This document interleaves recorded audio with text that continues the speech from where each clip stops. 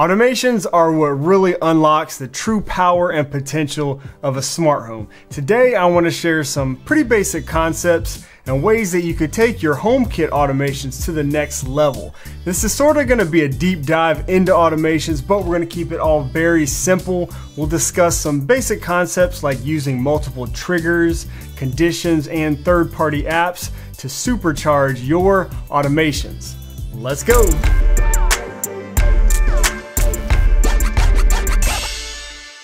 Yo, what's up guys? My name is Shane if this is your first time here, and this channel is all about building an easy smart home using Apple's HomeKit with new videos published every Sunday. Today's video is brought to you by Trend Micro. I use the Trend Micro Premium Security Suite to protect all of my devices, which is a lot of Apple devices mostly, against malware, viruses, ransomware, and other threats. You can use this for up to 10 devices, and I love how easy it is to set up and protect all of my family's devices, iPhones, iPads, laptops, etc. It also turns any hotspot into a secure Wi-Fi connection with a VPN, and you also get access to other great tools like identity theft protection, parental controls, and even 24/7 emergency assistance. Check out the link in the description below for 10% off of your purchase of the Premium Security Suite. And big thanks to Trend Micro for sponsoring this video and supporting the channel. So this video was inspired by a recent conversation some of us were having over in our channel members Discord group, and the question being brought up was, is it possible, and if so, how, to create automations with multiple conditions or even multiple triggers? And to go further, can you determine whether all or if only one of those conditions must be true in order for an automation to run? Now, if I'm starting to lose you, don't worry, hang in there. We're gonna talk through all this, and I'm gonna explain to you just exactly how these kinds of automations work.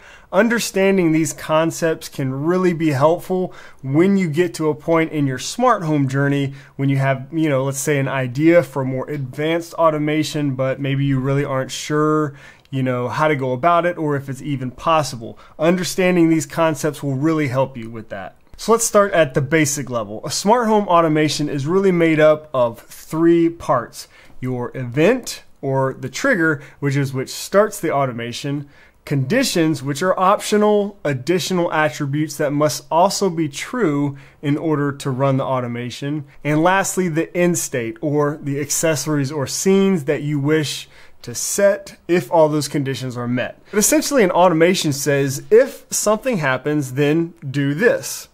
That's really the most basic version. Then if you throw in a condition, it would say, if something happens and something else is true, then do this.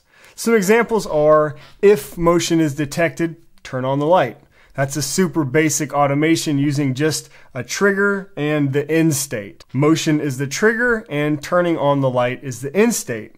Now let's add a condition in there. Conditions can be value conditions like the current state of other accessories. They can be location based, like whether or not you're home, or they can be time based conditions. Using our example, we'll add a time condition that says, if motion is detected at night, turn on the light.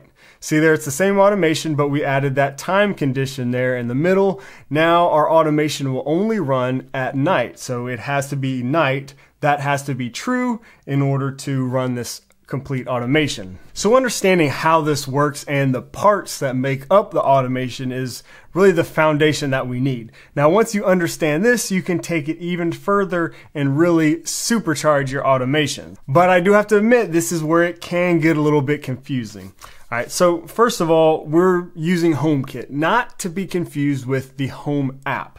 You see, the Home app is just Apple's user interface for HomeKit, but HomeKit as a software framework can actually do quite a bit more than just the default Home app allows. So let me explain where I'm going with all this. When we set up an automation in the Home app, first we're asked to choose our event or our trigger. Again, this is what triggers the automation to run. You can choose from people arrive or leave, a time of day, a HomeKit accessory is controlled, or a sensor detects something. I'll choose the sensor to stick with our example. I'll choose my front porch motion sensor and make sure detects motion is selected. Underneath that, you'll see a couple of other options here. These are actually considered our conditions. For example, I can tap time and then tap at night. Now this automation will only run when motion is detected at night. We also have the option here to choose when certain people are home or away. Then we can move forward and choose which scenes or accessories are controlled when those conditions are met and the automation runs. The thing is, here in the native home app, we don't have many options at all in regards to adding multiple triggers or conditions. What if you want to have multiple triggers like, I don't know, turn on a light when motion is detected, say on the front porch or in the driveway? That would be 2 triggers essentially. Sure, you could set up multiple automations in the home app, but that's no fun. I don't really want to do that. And even further, what if you only want to turn the light on when motion is detected if your other lights are off?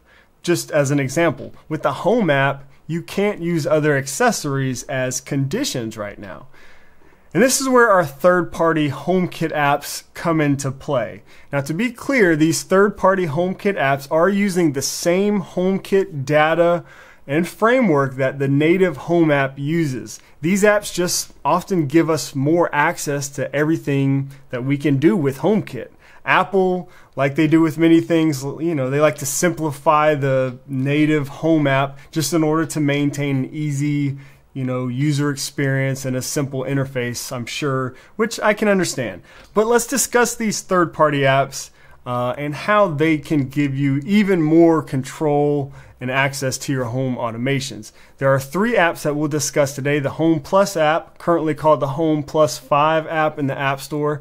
There is the Controller for HomeKit app, and there is the Eve app. Now these are all great apps. I've mentioned them all on the channel before. The first 2 are probably my favorites, just because they give you slightly more control, but the Eve app is a great one and still allows you to set up automations with conditions, and the Eve app is free. So definitely worth mentioning. I think all 3 of these are great apps and probably just good apps to have in your toolkit once you start getting a little more serious about your smart home and your automations. At least having one of these paid ones is probably a good idea. I really love the UI of the Home Plus app, but the Controller for HomeKit app has a Mac version, which I also really love. Both of these apps can do pretty much the same or at least similar things. But I'm going to use the Home Plus app today because, again, I really like the interface, and it's actually quite similar to the Home app's interface. So if we create a new automation, you can name it, you can choose a folder to place it in. This way you can actually organize your automations, which is something we also can't do in the native home app. And you can see here, these are our 3 parts of our automation that I was talking about. We have our event trigger here, then conditions, and then the accessories or scenes that we want to control. I'm going to create a couple of automations to show you how versatile this can be. The first one will trigger either when the front door is unlocked or someone rings our doorbell. So we will actually have to have 2 triggers here. Then the condition will be after dark, and the end state will be to turn on our front foyer light. So if we tap Add Event, you'll see the options here. Let's tap Accessory State. I'll look for my front door lock. Lock current state changes to unlocked. Good. Now let's add another event. Choose accessory state. I'll choose my doorbell, which is currently the circle view doorbell camera, and I can select the programmable switch event and choose changes to single press. So now I have 2 triggers, something again that we can't do in the native home app. So the way multiple triggers works is that either one of these can trigger the automation. So if one of these events occurs, the automation will run. Now we can choose our conditions. I tap this and looky here, we definitely have more options than the home app gives us. Remember, the home app only gives us time of day and person location as conditions. But here I can also choose accessory states as conditions. But for this example, I'll be choosing the time of day and just change this to between sunset and sunrise. You even have the option to choose an offset time, like plus or minus 1 hour before or after sunrise, but I'll leave that part blank for now. Now we can just choose our accessory. I'll look for my front foyer chandelier, turn it on, hit save. Then you also have a couple other options down here. I could select turn off after, let's just go with 5 minutes, and done. Now, one thing I do want to point out that does kind of suck is that when you create an automation using a third-party HomeKit app like this and you select accessories like I just did that isn't a part of a scene, it will create a new scene automatically because of this automation. This is kind of annoying and can get a little confusing, so I did want to point this out. This is not by design by the app developers. This is a limitation of HomeKit and one of those restrictions that Apple just has right now on these app developers. So basically any third-party HomeKit app will do something like this when creating a new automation and triggering devices that's not a part of a scene already. Anyways, a little off track, but again, something I did want to make you aware of, just so you know what's happening if you see those weird scenes that are kind of automatically generated from these automations. Now here's another very simple example that I have that utilizes multiple triggers. I have a status light that I want to turn red when my alarm is armed in any kind of mode. So I created multiple triggers. Now it doesn't matter if it's armed to night, home, or away. If any of those happen, it will turn my light red, and I don't have to create separate automations for each of these. So that's just a really simple example of how something like this is better and easier to set up than doing, 3 separate automations in the Home app. And real quick, if you're liking this kind of content here on the channel, let me know by hitting that like button down below. Okay, let's do one more simple automation. I want to show you how you can modify your conditions even further to determine whether all or only one of your conditions must be true in order for the automation to run. So this can be pretty powerful.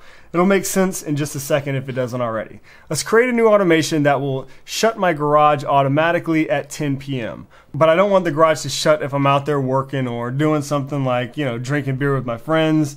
That wouldn't be good. So I'm going to choose 2 conditions here. One will be my motion. So I want to make sure that there is no motion in the garage. And 2 will be my garage lights. I want to make sure that the lights are off, which means no one is out there at 10 p.m. So we'll add the condition, choose accessory state. I'll look for my garage motion sensor. Make sure it's set to no motion is detected.